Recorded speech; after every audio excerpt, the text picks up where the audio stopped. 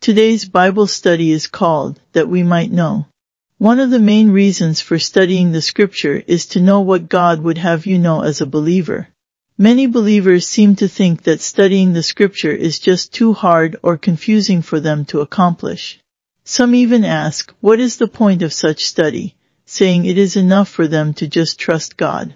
Today's verses address the purpose of provision by God, example, that we might know. But as it is written, eye hath not seen, nor ear heard, neither have entered into the heart of man, the things which God hath prepared for them that love him. But God hath revealed them unto us by his Spirit, for the Spirit searcheth all things, yea, the deep things of God.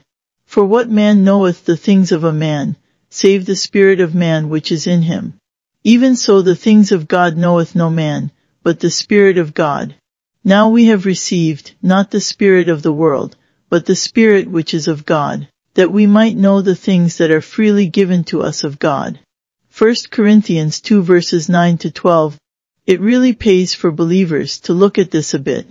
Verse 9 makes knowing the things God has prepared for believers to sound almost impossible. But God didn't stop at verse 9, rather continued in verse 10 that these things that sound impossible to know, God hath revealed unto us by his Spirit, and this is a past tense, supernaturally revealed knowing. How can this be? It is because verse 12, we have received, past tense, not the spirit of the world, but the Spirit which is of God.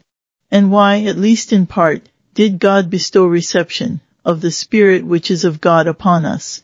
It is, that we might know the things that are freely given to us of God. So the Spirit is the one that has revealed the things, and the Spirit is also the one that enables us to know the things that have been revealed.